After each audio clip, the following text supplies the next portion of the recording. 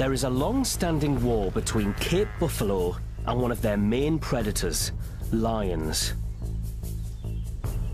One kill can provide several meals for a pride. But occasionally, the buffaloes strike back. We just put on some searchlights to look, and we could see dust, and we could see buffaloes moving and circling, but you could see these animals were very agitated. There was this lion, male lion, quite an old guy.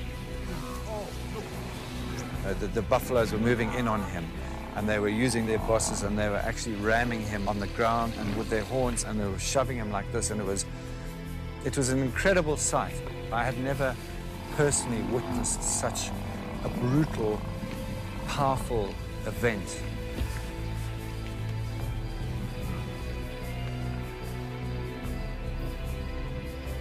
For the lion, sickness and injury are a death sentence.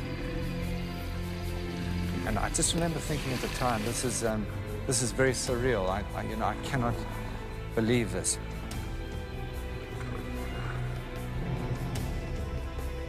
Conservationist Simon Morgan witnessed a similar scene.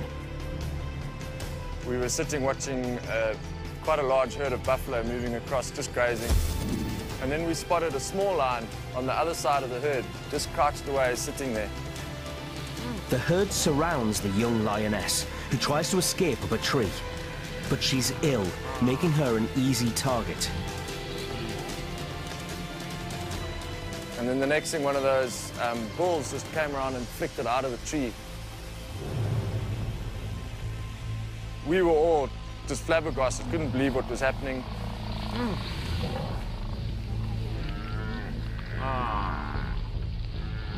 Cape buffalo aren't usually aggressive unless they're wounded or threatened.